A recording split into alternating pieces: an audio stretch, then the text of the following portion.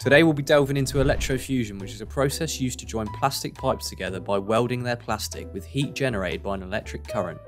Let's go through the various tools you'll need. First off, the electrofusion controller itself. These come in different shapes and sizes, so don't worry if yours doesn't look exactly like this one.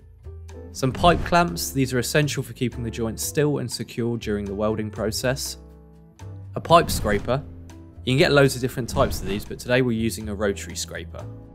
Some re-rounding tools, some degreasing wipes, a tape measure and a marker pen, a pipe cutter to give the pipe a clean square cut end, and finally an electrofusion fitting. There's a wide range of these for all situations, but we'll be using a straight coupler. Let's get to it. Performing the demonstration today we have Duncan from Plasson. So taking your square cut pipe, and it needs to be square cut, so use those pipe cutters, give it a clean to remove any debris or dirt. Throughout the entire process, you should be doing this with the degreasing wipes with both the fitting and pipe, as any grease from your fingers can prevent the fitting from welding properly. Next up, you need to first measure the fitting, which in our case is 120mm. Then mark half of this onto the pipe, so 60mm, to indicate how much of the pipe needs to be inserted into the fitting. We're then going to make another mark 20mm from this to indicate how much of the pipe's surface we need to scrape off for safety, to ensure the entirety of the inserted surface gets welded properly. Next up, you guessed it, we're going to scrape the pipe. This is to remove the oxidized layer of plastic on the surface that would actually prevent the welding process. So you need to absolutely make sure that there are no unscraped parts left. To ensure this, draw scribbles over the entire surface area that needs scraping. Skipping ahead, we're now going to secure the pipe in the clamps. These will remain like this for the rest of the welding process until the pipe has fused and cooled entirely to ensure the strongest and straightest joint. Now that the pipe is secured in clamps, it's going to make the actual scraping process a lot easier and quicker. Once finished, if no scribbles are showing after you've scraped, then you've taken enough of the surface off. This is where that second line we drew on the pipe comes in handy, as you'll have removed the initial line through scraping but can measure 20mm away from the second line to redraw it in the same place.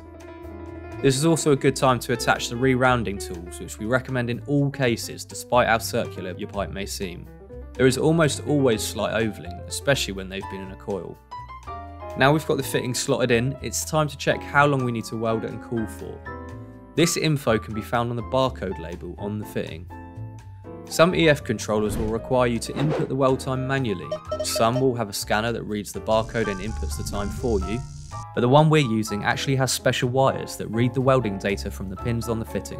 Whatever the case, just follow the manufacturer's instructions that will have come with the EF controller. Now this is all set up, it's time to initiate the welding process. Cutting forward, in our case the welding time was 60 seconds, and now that time's up, our machine gives us a date and finish time. It's now good practice to sign and date the fitting to indicate it's been completed, as well as for the benefit of any future inspections or maintenance. Even though the welding process is finished, you still need to leave the clamps and re-rounding devices attached for the entirety of the cooling time, which will also be specified on the barcode. Now that the joint is fully cooled, it's fine to remove the re-rounding tools as well as the clamps.